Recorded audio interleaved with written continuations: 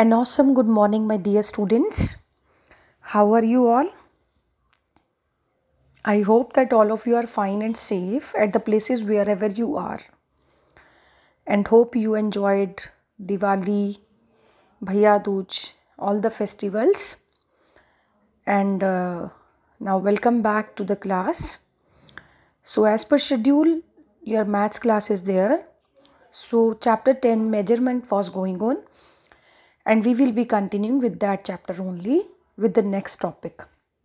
So our next topic is addition and subtraction of capacity. So dear students, in this chapter we have discussed about length, weight and capacity. Length we have done, weight we have done, capacity conversion we have done. Now addition and subtraction of capacity in the same way as we have done in length and weight questions. So here first question is 8 liter 624 milliliter and 9 liter 417 milliliter. You have to add. So first of all you have to write the units. Here two units are there, liter and milliliter. Now you have to write liter in the liter column and milliliter units in the milliliter unit column. 8 liter under liter and then 624 and means add 9 liter 470 and normal addition as we are doing in the same way you have to do, and we got answer 18 liter 41 milliliter. In the same way next sum you have to do 17 liter 624, then 9 liter 392 and 29 735. In the same way we got answer 56 liter 751 milliliter. Next is subtraction.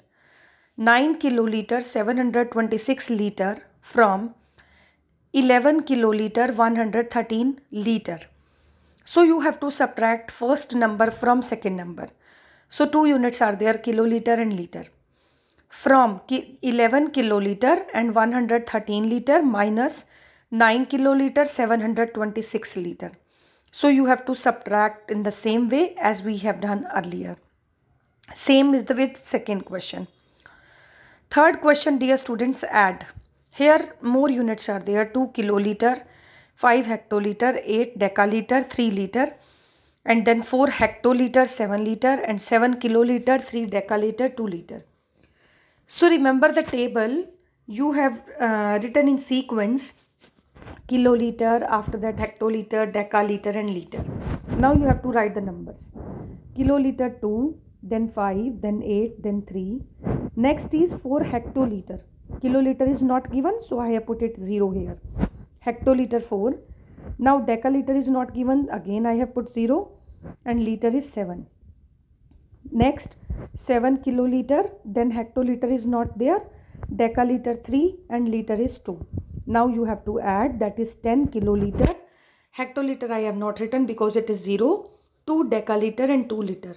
So dear students, in the same way you have to do all the sums of addition and subtraction of capacity and try to solve exercise 10.7.